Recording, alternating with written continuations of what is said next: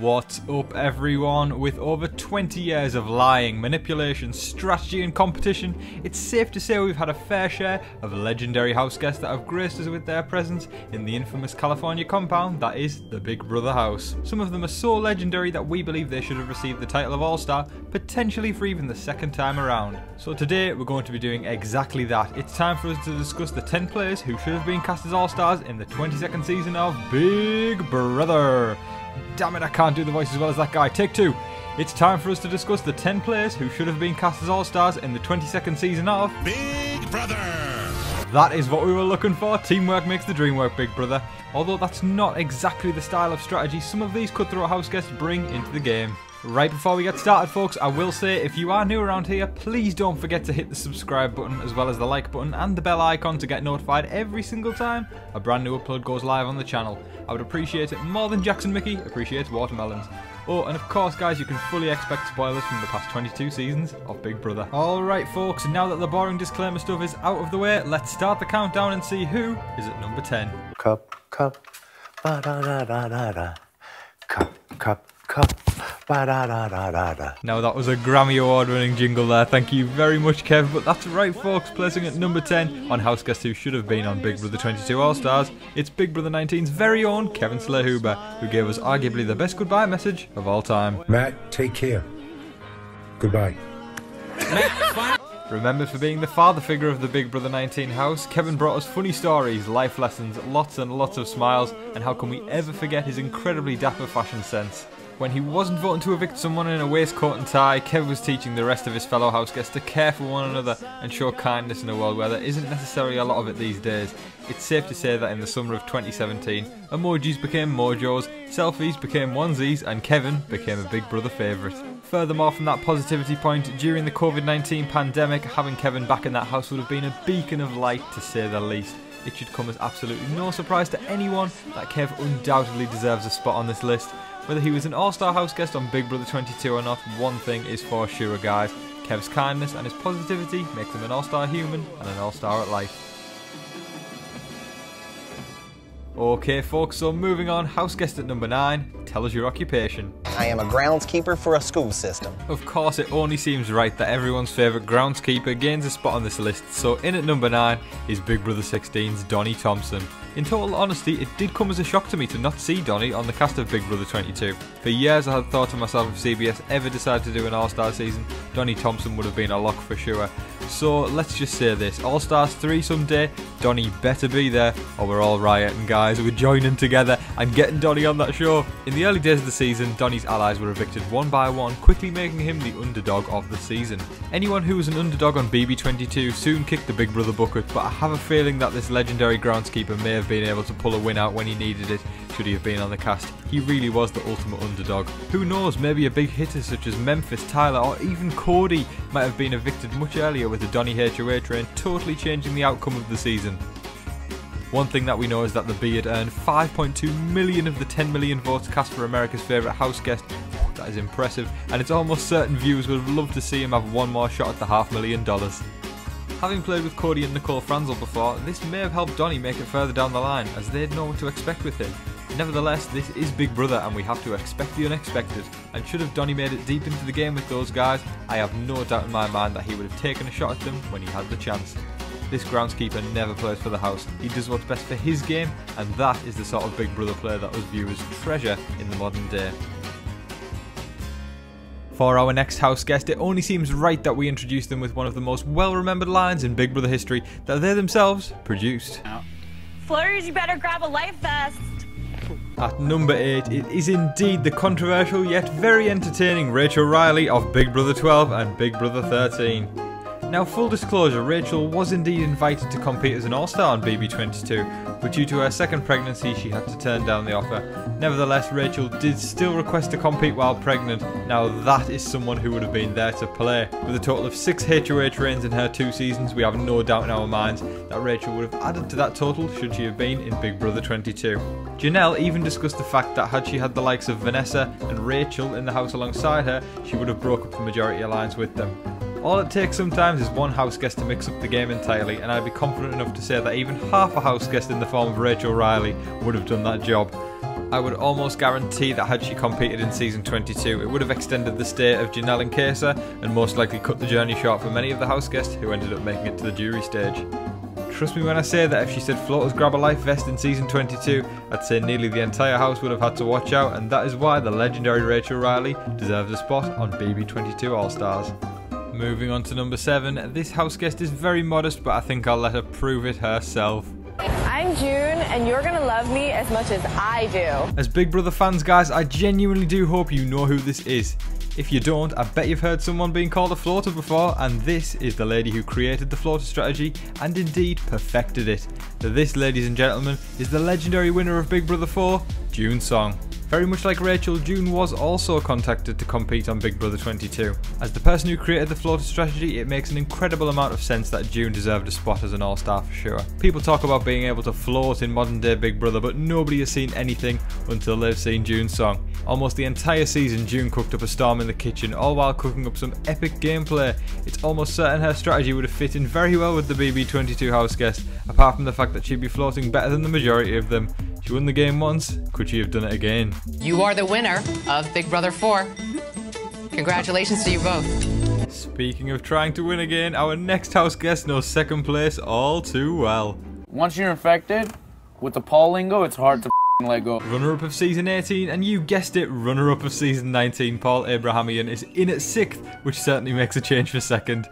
Known for their friendship, inflatable pool rings and turning the house against each other, you can't deny that Paul is a player who can be admired amongst many new schoolers who didn't bring much to the game. With Paul having made the final 2 twice and losing both times by only 1 vote, it makes full sense to have them as an all-star. I really genuinely believe we would see Paul on an all-star season one day, but it seems placing 2nd 2 years in a row was enough to put Paul off. A lot of Big Brother 22 was a pack mentality kind of game in which people were expected to vote with the house. What an awful phrase, guys. If Paul was through into the game, we know that they are good at pitting people against each other, so it would have very likely broken up any large group that was to be formed, thus creating an entirely different outcome of the All-Star season. And hey, who knows, maybe after all of that, Paul would have gone and added another 2nd place to their Big Brother resume. Jokes aside, I really do believe All-Stars could have been the season where Paul took home the victory they've aimed for so long. Now personally, I don't even think our next player was a good player at all. What? I'm joking, Vanessa, I am joking, don't worry. Of course, taking an undisputed spot on this list at a very respectable number 5, it's the incredible Vanessa Russo of Big Brother 17. Now some may argue Vanessa should have won Big Brother 17, and those people would be right. I'm only kidding, in my books if you win, so big respect to Steve, but right now we're talking about Vanessa. The professional poker player played the game like Brother Nature intended it to be played. See what I did? Because it's Big Brother, get it? Brother, Big Brother, okay, never mind, enough of my bad jokes and more of Vanessa's good gameplay.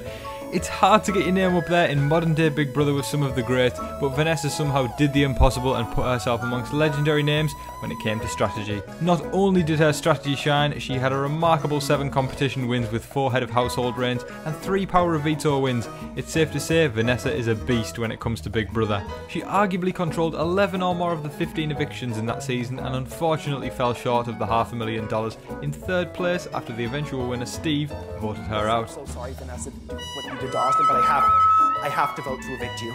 I'm so sorry, Vanessa. It's official, Vanessa. Ever since that moment, fans have waited and waited to see Vanessa return for an all-star season, but due to the recent birth of her twins before the premiere of BB22, it's likely she had to turn it down. I think I speak for us all when we say it would have been great to have her back in there, and we'll all wait patiently for her return to the game one day. Okay folks, in at number 4, just missing out on the hypothetical finale night, house guest, reveal yourself. Big Brother, here I come! Woo! Now, if there was ever a modern day winner that appeals to the masses, it's the winner of Big Brother 16, Mr. Derek Levasseur. The undercover cop of BB16 would no longer be working covertly had he been on BB22. With his secret out in the open and his status as a winner, it begs the question, could he have performed as well as Dr. Will did as a winner on All Stars 1? Having Derek in there could have totally changed the course of the game, with him being so renowned for his duo with Cody, who would go on to win All Stars. Would it solidify their position more, or send Cody out a lot earlier? The what ifs are endless here, but one thing is for sure, Derek would have been someone who people would have been hyped to see back. Now while I'm not personally a fan of Derek's pack mentality style gameplay, I can appreciate him more as a leader than I can a follower, so at the end of the day, he did win the game in a very dominant style, so it goes without saying he should have been an all-star who would have actually played the game. It's likely we would have seen Nicole Franzel panicking a lot more since Cody would have prioritised his loyalty to Derek rather than her, potentially sending her out the house much earlier than she actually did go out. It's crazy to theorise how much one different player can change the outcome of a game, and a player in the form of Derek would definitely do that. Moving on to our top 3 house guests, it's time for number 3 to tell us their name and what's going to happen to the other house guests. I'm Dan, and the other house guests are going to get schooled. Winner of Big Brother 10 and runner-up of Big Brother 14, it's the fantastic Dan Giesling. Very similar to Derek having Cody in this hypothetical house, sending Dan in would have been support for Memphis. Or would it have been damage? I truly believe we would have seen an incredible dominant power alliance of Derek, Dan, Cody and Memphis should those 2 winners have been in the game. Who knows, maybe even Keisha's fate would have been different than first evictee if there had been 3 people from her season there, which in my opinion would have been brilliant to see her stick around longer. The man who delivered his own Big Brother funeral is tied for best placement of a 2-time player alongside Cody with both a second and a first placement. And hey, with Dan in that season, Cody may not have even got his first placement, leaving Dan as the best 2-time player of all time. I mean, even on the other hand of things, had Dan been in the season, he may have done the unthinkable and made history with 2 wins, becoming the first ever 2-time winner of Big Brother USA. Although Dan, Derek and Dr. Will's names are often thrown around as the best players of all time, as a die-hard Will Kirby fan I have to side with the evil Doctor, but I make no disputes at the fact Dan 100% deserved a spot on this All-Star season as one of the best to ever play the game. The winner of Big Brother 10. It's the final 2 now, and this house guest has indeed made the final 2 once before. House guest number 2, why do you want to go back in the house? Why do I want to go back in that house? One word. Redemption. Oh man, I get chills whenever I hear that line. Ladies and gentlemen, at number 2, it's the incredible, remarkable and legendary Danielle Reyes. As the runner-up of Big Brother 3 and the 6th place All-Star in Big Brother 7, Danielle Reyes knows how to play this game like the back of her hand, and she always comes equipped with an epic countdown. 9 down and 1 more to go. She was so legendary that she made it onto the kitchen wall as a Big Brother icon in the decor of the BB22 house, so I guess we could say she was sort of there. Well, the spirit of Danielle Reyes was there. So the rumours are that Danielle was indeed asked to return for BB22, but turned down the offer due to the fact that she didn't want to leave her job in the middle of the pandemic due to the unstable economy. It's still an amazing feeling to know that this legend was indeed contacted to be an all-star once again. Now whilst we wouldn't necessarily expect many competition wins from Danielle in BB22, side note, I am not ruling it out, the woman is a beast at the game. It's almost certain she would have been the best strategist by a million miles. She unfortunately did not take home the win in Big Brother 3, and after returning to All-Stars 1, she went down admirably at the hands of Dr. Will. Danielle, you have been evicted from the Big Brother All-Star house. Dr. Will even once said in an interview if anyone should return to compete again, it should be Danielle Reyes, and I couldn't agree more. Alright folks, it's the moment you've all been waiting for, the house guest at number 1 on the list. I think I'll let their humble self reveal who they are. Do you think it's easy being this good looking? It is easy. There you have it people, in at number 1 it's the evil doctor who manipulated his way to victory in Big Brother 2, Dr. Will Kirby. Will was the first person to ever bring strategy into the game, paving the way for what the game is today. Without him lying, making deals and charming the other house guests, the course of Big Brother history would be incredibly different. Dr. Will is quite literally the founding father of the United States of Big Brother and fully deserves a Mount Rushmore built of himself. Okay, maybe that's a bit far, but I'm sure most of you guys can agree with me that this guy is a legend. Let's put it this way, there's only one person who could tell the whole house that he hates them while sat on the block and still get saved by a unanimous vote. I can't find an individual to hate, because I hate you all. Now, if you refuse to kick me out, I will be throwing every competition, I will throw every HOH, George is on slop, and I will do the best I can to ensure that we all are on slop. I have no doubt in my mind that Dr. Will was asked to return for the game for Big Brother 22, but it was actually BB22's Janelle that has been the only person to ever stop Will from winning the game. I vote to evict you, Will. Sorry. It's official, Will. You have been evicted from the Big Brother All-Star house. In this hypothetical season, Janelle and Will would have likely teamed up had they been on BB22 together, despite Janelle evicting him in a prior season. But make no mistake, people, make no mistake at all that Will would always look out for himself first and would always ensure that his ego would never take a hit. Who's the best Big Brother player in history?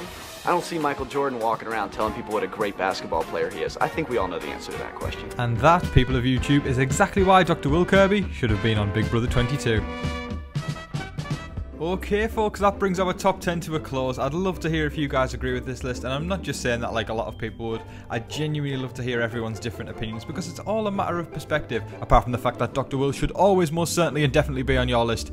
Jokes aside guys, let me know your top 10 in the comment section below. I really do hope you all enjoyed watching this today. If you did, please hit the subscribe and like button. And if you didn't, well, I guess still do those things, because it's better for me to say that than trying to win HOH and putting you up on the block. I hope you're all staying safe, healthy and happy out there, people. And remember to be kind to one another. In the meantime though, guys, please don't forget to like, share, comment and subscribe. Do all of that stuff. But until your next Big Brother video, I've been your host, Tom Vasey. Good night.